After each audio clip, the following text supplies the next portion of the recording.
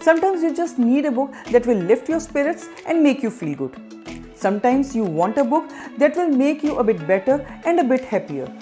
In today's video, I bring to you 7 feel-good books for the days when you need an extra boost. Stay tuned.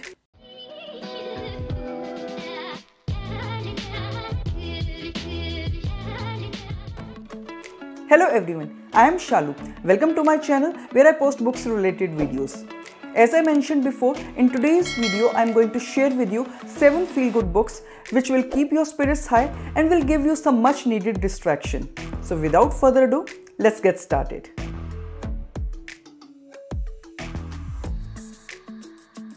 The first book is The Boy, the Mole, the Fox and the Horse by Charles Mackesy.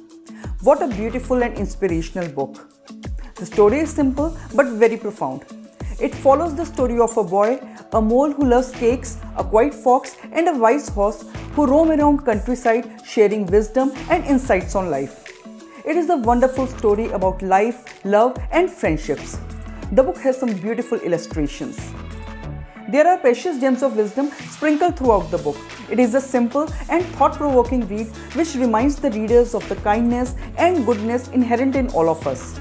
It is such a beautiful and thoughtful read that I cannot help recommending it enough.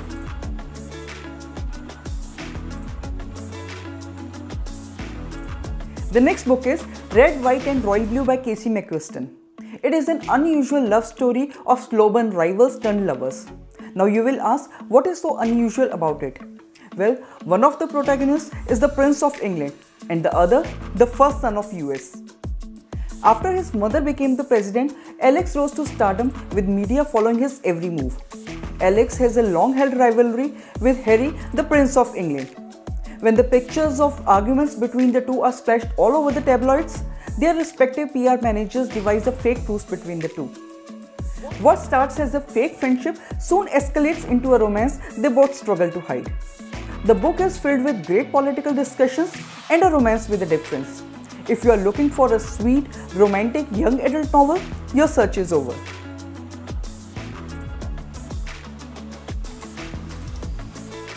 The next book is The Curious Incident of the Dog in the Nighttime by Mark Haddon.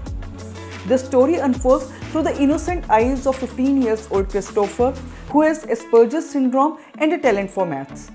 He can remember, but he cannot prioritize. But then his neighbor's dog gets murdered and he turns into a detective to solve the mystery. This leads to Christopher unraveling some more mysteries along the way. This is such a delightful read. The book will definitely leave you with a smile with the way it is written.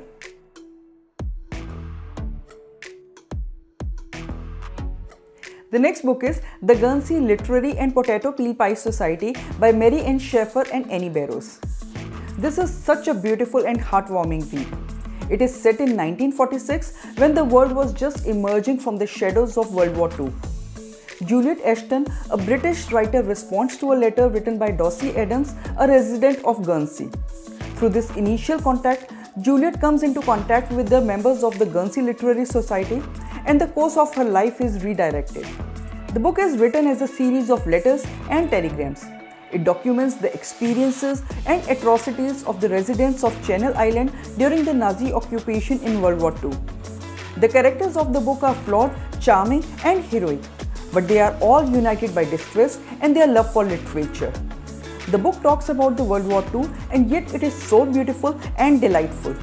Above all, this book talks about books. Do you know any more reasons to pick it up?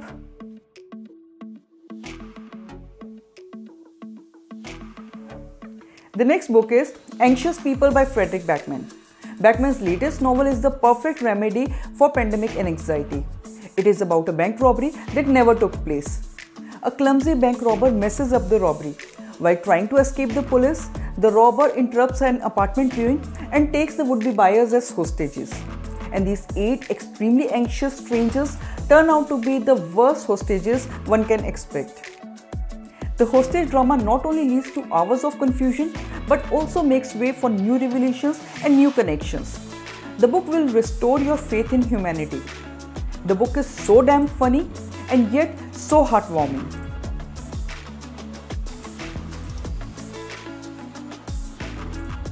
The next book is My Not So Perfect Life by Sophie Kinsella. When I talk about feel-good books, then how can I not mention Sophie Kinsella? This book follows the story of Katie Brenner, who gets fired from her job. She moves back to her family farm in Somerset and starts helping her parents in their promising vacation business. Everything seems to be going well until Katie's former boss Dementor turns up unexpectedly at the farm as a guest. Katie has always thought of Dementor's life as perfect. But is everything as it seems? The book has an engaging protagonist, a charming leading man, a slow-brewing romance, and some hilarious moments. This light-hearted book comes with a profound life lesson. It is the perfect romantic comedy.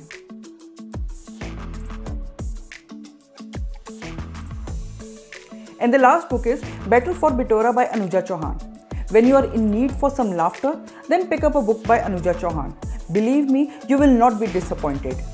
The backdrop of this engaging novel is the drama of Indian election scene.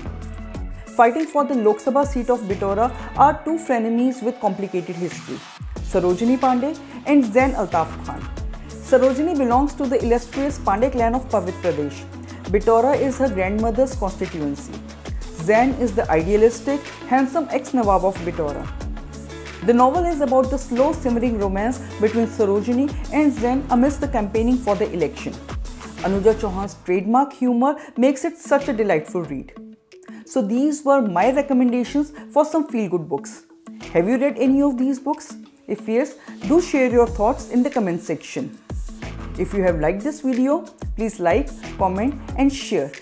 And if you want to see more bookish content like this, please subscribe to my channel and do not forget to hit the bell icon so that you get notified every time I post a new video. Until my next video, bye and take care.